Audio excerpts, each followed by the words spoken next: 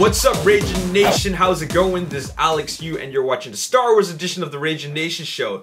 This is just a web series where we're talking about all things matter to me in the world of Star Wars films. This is episode number 5, and in this episode, we are going to talk about Han Solo. Everybody's favorite intergalactic scoundrel and smuggler. We're going to talk about Han Solo in this episode, and we're going to talk about a couple of things about him.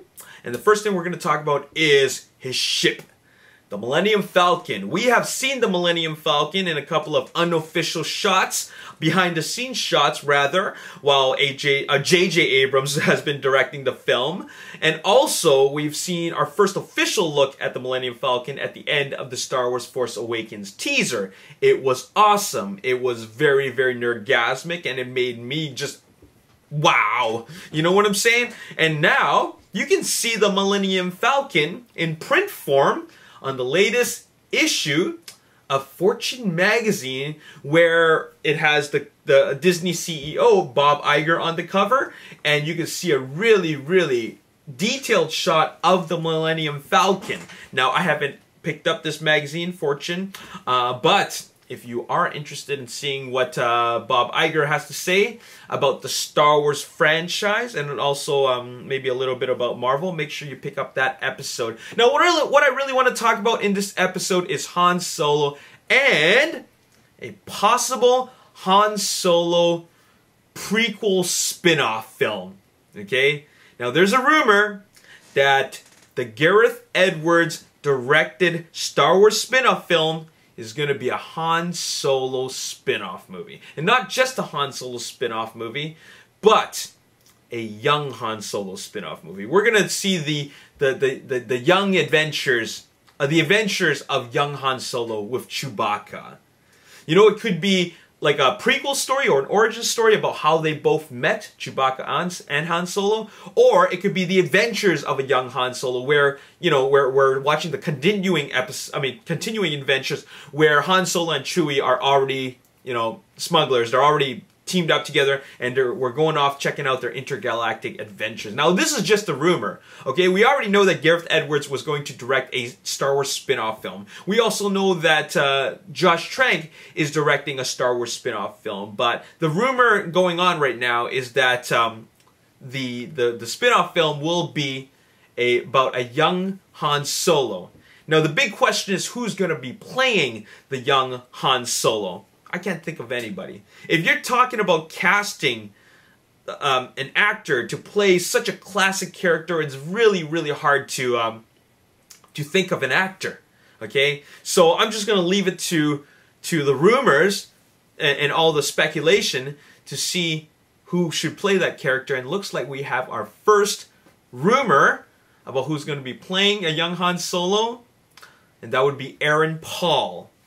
Aaron Paul is most famous for Breaking Bad, as well as his performance and appearance in Need for Speed. Okay? This is a pretty interesting choice.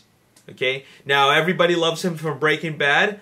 I thought that his performance was quite mediocre in Need for Speed. Not that it needed to be, considering that the stars of the movie is the cars and the driving. But, you know what? I think Aaron Paul could pull it off. I think he's got that attitude. Now, Han Solo is a kind of a badass character. I think that Aaron Paul could pull off a badass character. Now, another thing that makes me feel that Aaron Paul is a good choice, not just for Han Solo, but another Star Wars role, is because of his whole demeanor, his whole attitude, the way his voice sounds. Doesn't that sound kind of evil to you, the way his voice sounds? I mean, we've not exactly seen him play a good character in Breaking Bad, and he was no angel in Need for Speed, but I don't know, with the combination of his attitude and his voice, I think he could pull off playing a Sith, you know, the dark side of the Jedi. You know, considering we are watching a prequel, or rather the young Han Solo adventures, or rather spinning off into an earlier time in the Star Wars universe, or maybe Old Republic time, who knows? We could be going back to a time where there are Sith, you know what I'm saying?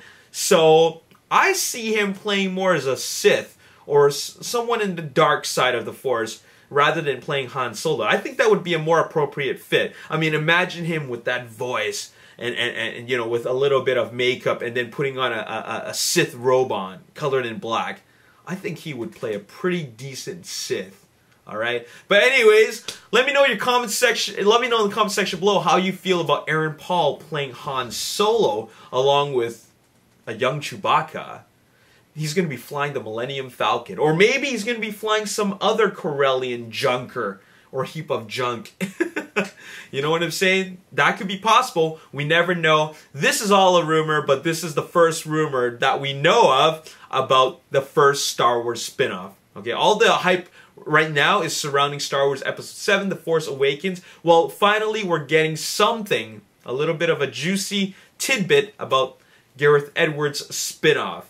And it's pretty juicy because we are dealing with, after all, a very classic character. And I think that a lot of the hardcore fanboys will be against this idea just because, you know, hardcore fanboys, they only want to stick with the originals, alright? They don't want to see anything else other than the originals, and they want it to be kept a classic. I, on the other hand, I'm a big fan of Star Wars, but I would love to see more of the Star Wars universe. I want it to keep on expanding. I want to see more films, and it's a very fascinating universe that George Lucas created, and I think it's about time that we saw more of it.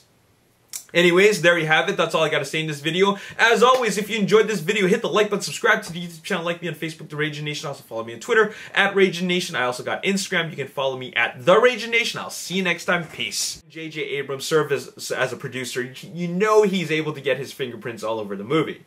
Well, I'm sure we're going to see some of that, but we're also going to see another